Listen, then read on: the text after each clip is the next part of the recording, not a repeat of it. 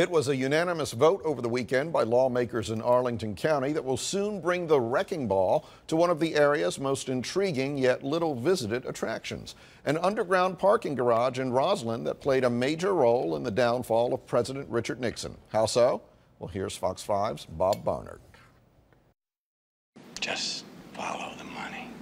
It's one of the iconic scenes in All the President's Men, and in real life, that meeting between the Washington Post's Bob Woodward and the FBI's #2 official Mark Felt, known for decades only as Deep Throat, happened here in this basement garage in Arlington County under 1401 Wilson Boulevard in Rosslyn. I think it's pretty neat. I doubt too many people know about it though, but it's history.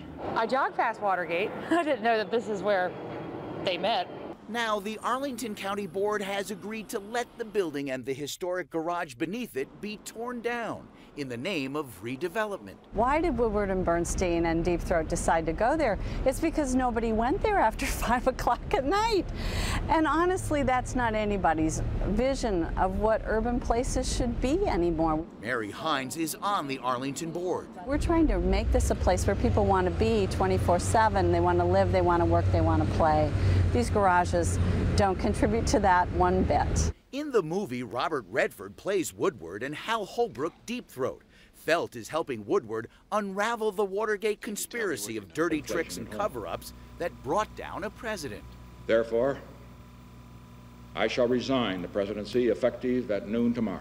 Forget the myths that the media has created about the White House. The truth is, these are not very bright guys, and things got out of hand. Felt and Woodward met inside this garage 6 times during the Post reporting on Watergate. That was between October of 1972 and November of '73. Felt's true identity was kept secret for more than 30 years. Outside, next to the garage entrance, there is a historic marker telling the story of the site. And when the new office and commercial towers are built, still a few years away, county officials say that story will still be told.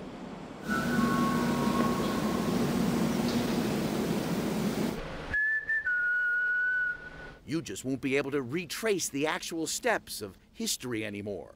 With the ghost of Woodward and Deep Throat, Bob Barnard, Fox 5 Local News. Bob loves history. I know he loved being in that garage, too. Well, in a cable TV interview this afternoon, Bob Woodward said he had no sentimental attachment to the garage and he would not want its place in history to get into the way of progress.